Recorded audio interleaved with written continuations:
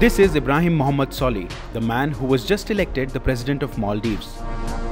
He won the Maldives election over the incumbent president Abdulla Yameen, and the victory was welcomed by India.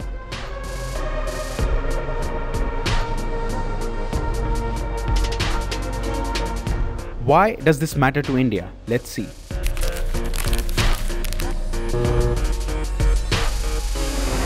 India has been worried about China's influence over Maldives for a while now. When Yameen was the president, China invested millions of dollars in many infrastructure projects. It helped build an extension to the international airport, a bridge linking it to the nation's capital, Malé. This is seen as a part of China's string of pearls strategy, which is to build a network of friendly ports from Pakistan to Sri Lanka all the way back to China. India has had a neighbors first policy. Maldives Bharat के सबसे घनिष्ठ सहयोग में से एक है. And Maldives has had an India first policy. The Maldives pursues an India first foreign policy. But these investments by Beijing are seen by New Delhi as an attempt to reverse that policy.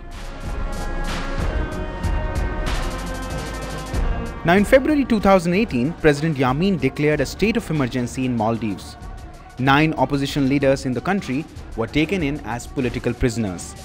India criticized this decision and requested Yameen's government to release political prisoners and restore balance.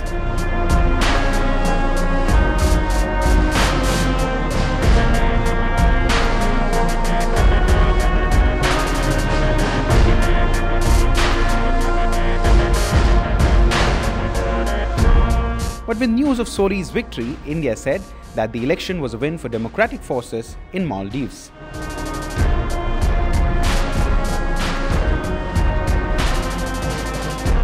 And now going forward, many believe that Ibrahim Solih has much cleaning up to do.